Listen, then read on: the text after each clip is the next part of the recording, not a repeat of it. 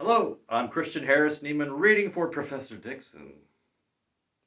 Oh my gosh, Professor Dixon, what happened to you? What happened to your lab? That thing! Wait, what am I looking at? Are you pointing at the closet? Or are you pointing at those little gadgets that are connected to the closet? Yes, it's the closet I was working on. It took me a year, 8 months, 4 weeks, and 12 hours for me to build it. And now it's a man-made machine that's catastrophically thrown things into some sort of time paradox. Time paradox? Wait a minute, Professor, did you build a... Time machine? Yes. What? A time machine? Out of an old janitor's supply closet? Is this some kind of joke? No.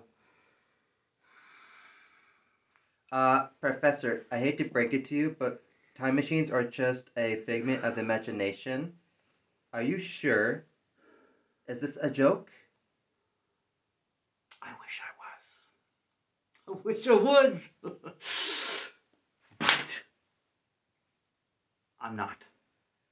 If you made a time machine, why did you build it out of a janitor's closet? You see what I gotta put up with?